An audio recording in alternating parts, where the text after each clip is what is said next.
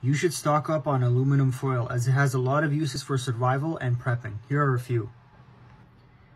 If you are lost and want to be rescued, you can use the shiny side to reflect sunlight and signal passing helicopters or planes.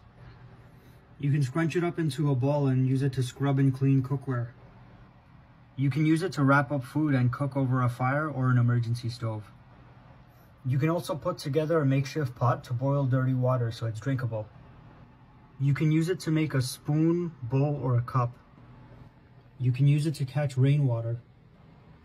Use it as a makeshift lid for bottles and jars. Use it to make a Faraday cage. A Faraday cage is used to protect your electronic devices from an EMP attack. Just wrap your phone or electronic devices with 4 layers of tinfoil. Use it with candles.